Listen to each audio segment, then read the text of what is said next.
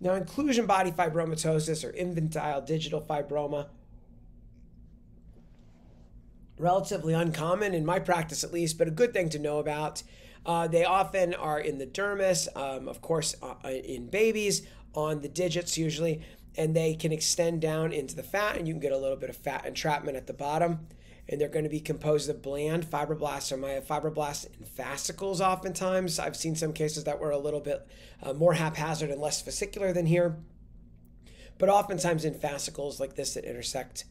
And then the key is, when you look close, finding these little inclusion bodies that are little clumped up aggregates of actin filaments. And supposedly you can stain them with a smooth muscle actin stain and a variety of other kind of stains like phosphatungsic acid hematoxylin, which I don't even remember the last time I've seen that available in a lab. Or I don't know, maybe my lab can do it and I just don't realize it. But I think on H&E, when you look closer, usually you can see them.